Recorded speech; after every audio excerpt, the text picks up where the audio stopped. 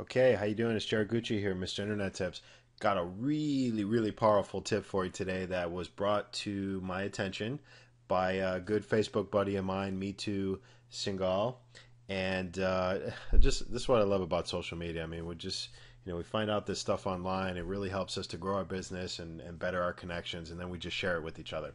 But anyways, in this video, I'm going to show you how to actually take your friends that you have on Facebook and export all of their names and email addresses, and then you can use that in your default email client.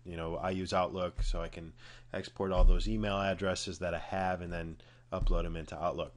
So what you need, the first step is you actually need a Yahoo email account, and you can get those for free. You just need to go to address.yahoo.com. Takes about 5 minutes, create an account, and then once you're into your account, you're going to click on Tools,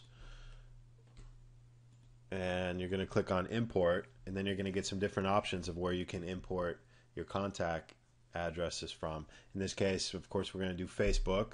Little dialog window opens up, and we're just going to click OK, and then you'll see what it does. Another dialog window opens up. Actually, bam, it grabs the contacts. There's only 54 contacts here because I'm actually using another Facebook account that I kind of test things on, and because if I use my account, it takes quite a while because there are quite a few friends there, but it will only import contacts of Facebook friends that have not changed their privacy setting, because there is a way to make your information private inside of your Facebook account. So it's only going to import the stuff that people are okay saying it's fine for me to share my contact info.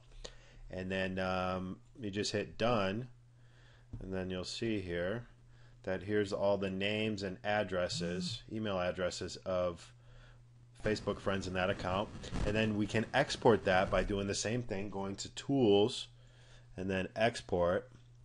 And then it gives you some different options. I talked about using Microsoft Outlook, so there's an option there for that. And if you simply want to just export a file and then upload it to whatever default email service you use, you can do that as well. And there's some different file formats that you can do. Very simple, super powerful. Any spammers that are watching this, please don't use this tip to build lists and spam people. Use it to target your friends and get people engaged in some good content. So Me Too, thank you again for sharing this, and I look forward to some more great stuff from you.